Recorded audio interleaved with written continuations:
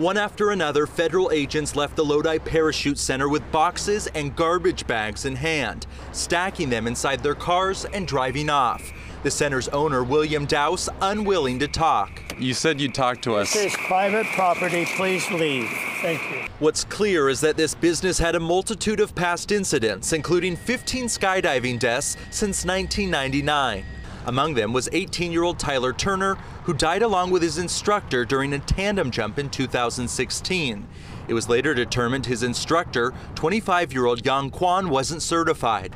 A month later, an investigation by the United States Parachute Association led to the suspension of about 20 instructors at the center, while 120 others were told they needed to undergo more training. Earlier in 2016, a plane carrying 18 people lost power and crashed in a vineyard. Everyone survived. Dowse spoke with us then, saying he believes his operation is safe. I feel like one's too many, two's a lot, but no, we haven't done anything that would contribute.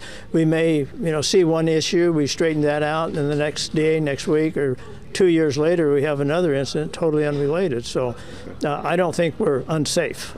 Dowse also faced large penalties in 2010 and 11, totaling $933,000 for failing to conduct proper maintenance on skydiving planes. In a statement to KCRA 3 News, a Federal Aviation Administration spokesperson wrote today, "We were unable to reach a settlement with the company in either case. We referred the cases to the U.S. Attorney's Office for possible prosecution." Now growing questions about what's inside those bags and boxes taken out, and what does it mean for the future of the Parachute Center.